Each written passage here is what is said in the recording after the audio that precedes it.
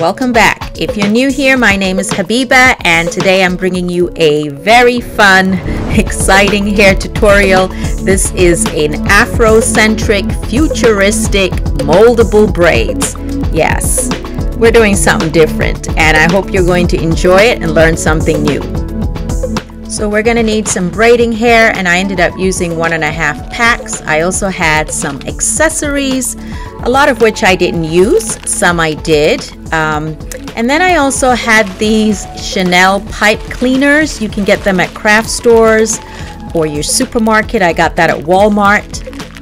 I was inspired by a YouTube video that was recorded about 5-6 years ago, channel May Yan. She did these whimsical braids where she added these pipe cleaners to her hair, and I thought it was so cute, but I thought I wanted to make something a little bit more intricate using, you know, smaller braids. So here is Dorta. She has very big hair and we're going to be doing something interesting with it today, inspired by that YouTube video I had seen, and also inspired by some African hairstyles. Anyway, today she was watching an interesting documentary about hydrocephalus. As you can see, it's always something random. And we're going to start by moisturizing her hair, wetting it with water, and then using some moisturizer, combing it out properly before we start braiding. Of course, I was also inspired by African hairstyles, especially the threading hairstyles, which appear to be gravity defying. So it always starts in Africa, doesn't it? Anyway, this is going to be interesting because I really don't know where the style is going when I started. It was literally an experiment. How do you make braids stand up? As you can see, I've sectioned out a circular area on the top of her head, and now I'm making sections around the sides of her head so that I can braid those sections later, but it makes it easier if you section them out. Okay, so here are my sections which I've twisted, and we're going to focus on the top section.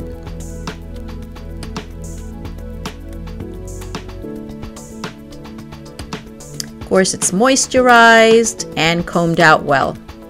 Alright, so I'm going to part the top of her head, that circular area.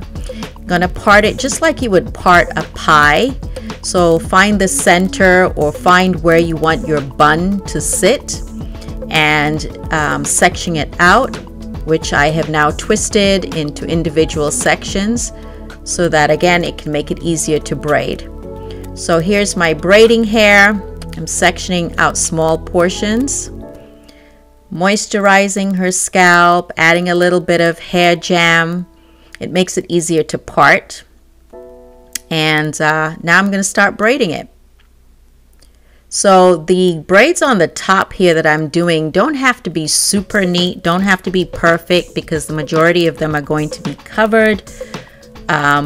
And I also am not the greatest when it comes to feed-in braids, but it takes practice. It takes practice.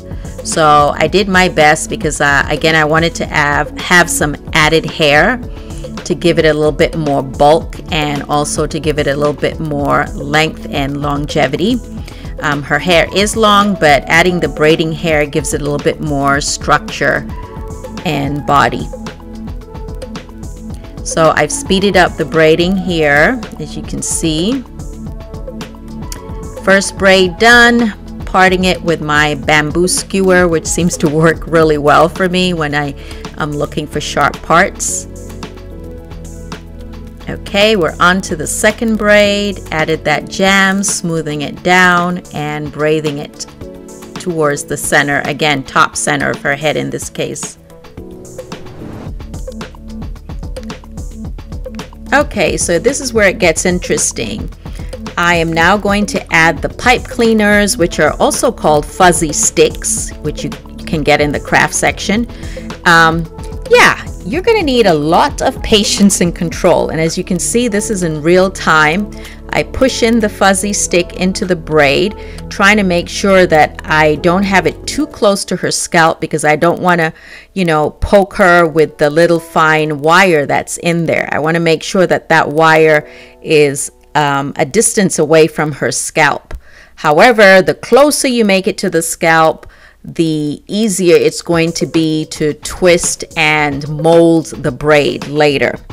So I add one fuzzy stick at a time, and then I add a second fuzzy stick or a pipe cleaner into it while trying to make sure that the hair doesn't get tangled, and also applying the braiding hair. So this is what it looks like. Not the best looking braid, but it gets better with practice. Here I just finishing up braiding the top of her head, again braiding towards the top center in a pie shape. And you can clearly see where the fuzzy stick is showing through, and that's okay. That's why I picked the brown, because I felt like it kind of blended in with the braiding hair and her hair. But also you can cover it up with you know, accessories later if you want. All right, just twisting up the top, keeping it out of the way. And now I'm going to start braiding the sides.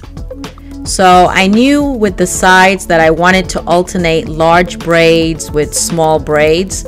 So I'm trying to part a section out for the larger braid. Again, adding some jam or gel or hair grease, whatever your product of choice is. And here I'm sectioning off for a skinny braid. I actually love doing these tiny or skinny braids because obviously they're a little bit easier on the hands, and they just look so pretty to me in contrast with the large braids. So I'm twisting out the section here, and here I start doing one of the smaller braids. Initially with the skinny braids, I did add a little bit of braiding hair, and then I realized later that it actually looked better with just her hair, because then you get a bigger contrast when the braid looks really skinny, in contrast again to a larger braid when I add braiding hair with you know, doing the feed-in method. I don't braid all the way to the end of the skinny braid because later I'm going to incorporate it with the larger braid. So here again is one of those large braids with the fuzzy sticks or pipe cleaners. And here I'm doing another large braid.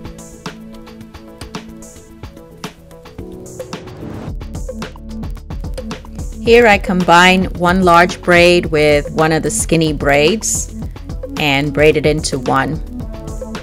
All right, we're working on the back now. This is a skinny braid, working my way up to the top. And the reason I did 2 rows is because I knew I wanted a lot of braids. If I had just, you know, braided everything to the top, I wouldn't have as many braids as doing it this way. All done, just spraying on some hair conditioning and sheen, and I can't wait to show you some of the styles I came up with. So let's see, how many did we hear? 1, 2, 3, 4, 5, 6, 7, 8, 9, 10. 10 on the inside. By the way, don't forget to thumbs up if you like these type of videos, and let me know what you'd like to see in the future.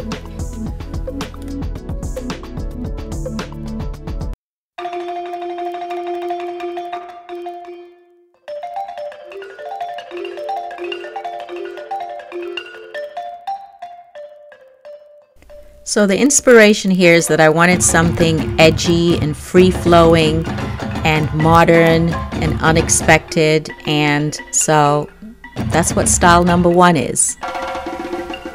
Not for everyone, but I think it looks beautiful. What do you think? I love when art and hair meet, art looking very sculptural.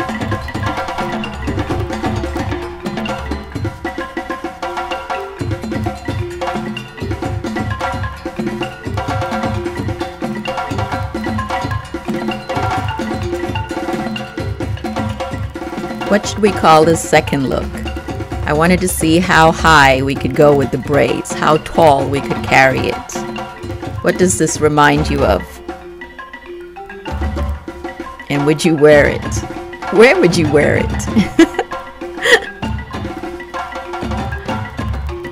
Kind of reminded me of a giraffe.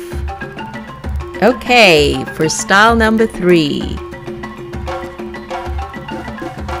And I think Miriam was feeling herself here. I love this kind of, it was giving me Wakanda vibes between the hairstyle and the leather jacket.